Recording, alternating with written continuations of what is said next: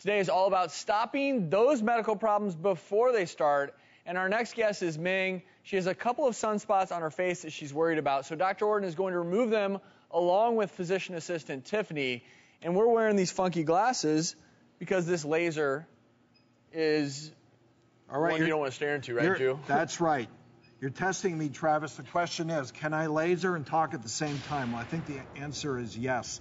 So this is a IPL intense pulse light therapy from our friends at Alma Laser. It's not ablative laser. It's not like CO2 or erbium laser, which we've done before on the show. Specifically for brown spots, call them sunspots, age spots.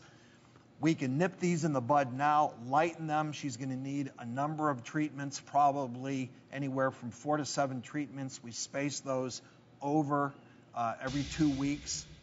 And the other thing is that some of these lesions actually can be precancerous lesions. So by treating them now, there is a chance that you're reducing the risk of skin cancer later. So how are you feeling, Ming? I'm feeling great. So Ming, these spots have been getting bigger over time? I've always had freckles, and that's fine. I like my freckles. But in the last 5 years, a couple of the freckles have gotten bigger and bigger, especially on the side of my cheek. And all right, we're going to be by your nose. So you just feel a little pinch here, don't you? Mm-hmm. It doesn't hurt. And I want you to see this now, that you can see that you get some discoloration in there. You can see that the energy has been picked up in those brown spots. You see that a little bit? That's what you expect to see now. That means that she's absorbed that energy. You're actually blowing up, exploding those brown spots with the intense pulse light treatment. And one of the things that you said that's so very key here is obviously as we age, we get age spots, especially if we have more exposure to the sun. But let's talk real quickly about when it can become a true problem. And we talked about it so much on the show. Get to know your moles, of certain signs that you need to look for with any type of moles, pigmented lesions on your face, on your body. You need to have those checked once a year by your dermatologist. Keep an eye on your moles, get to know your moles.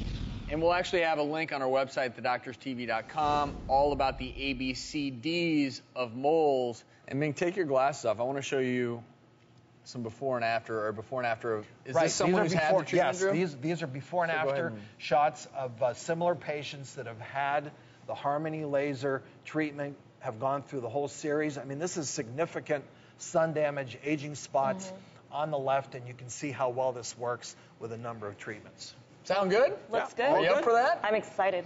And this is something that is available across the country?